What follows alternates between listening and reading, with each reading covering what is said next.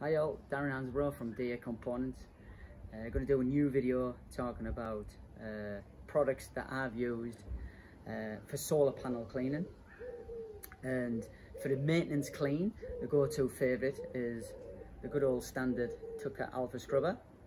It comes with the swivel angle adapter, so you can stay in one position, and all you do is just turn your pole and it falls into the position where you want. Obviously your standard angle adapter for up and down motion, and the great thing about the Tucker Alpha Scrubber, it has the over rinse bar, so you've got the volume of water, and then it comes with 10 white pads which just velcro to it. So that's the standard Alpha Scrubber. And then as an add-on for that, we do have the walnut pads come in a pack of 5, which are exactly the same, the velcro to it. So that's the standard Alpha Scrubber. Now if you have loads of solar panels to do on a big job, we have the XL version, exactly the same. It has the swivel angle adapter, so you can adjust it to every tightness that you want, because I know a lot of people like it a bit slacker than others, and you just tilt the pole, turn the pole into position where you want. Comes with the over rinse bar at the top, and comes with 10 of the white pads which velcro to it. In addition to that as well, we do have the Walnut Pads XL for the XL Alpha Scrubber as well.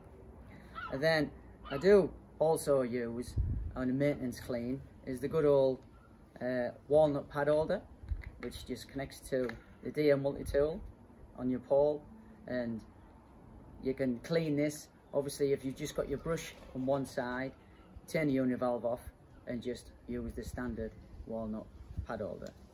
If you prefer something slightly different, stainless steel pad holder, all fits the standard DA multi-tool. Just thread that in, you've got your brush, you've got a bit of bee pollen or something, turn it over and you can use a standard stainless steel pad holder. And then if you come to like a really bad job, what I find is that we have scrub pads and they come in a pack of 9, and I really do think that the steel mesh one, it just looks like a cheese grater, if I could say that. And what that will do is take the top layer of the lithium and the moss on the solar panels. Then when you get into some sort of level where you think, right, I don't need to use that, you can also drop onto the stainless steel pad holder, the walnut pad holder, or you can use the Tucker Alpha Scrubber. If anything, you can use a different pad in the kit. Comes with 9. We have like a green pad.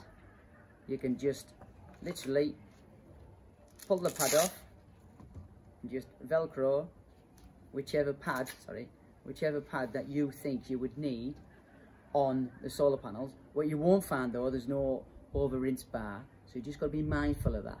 So those are the products that I would use. I would highly recommend to try and do it early on the morning before the sun comes out, or do it on a damp day, or even like that sea threat that I call light rain that wets you. So those are the products that we have available at DA Components. Thanks a lot.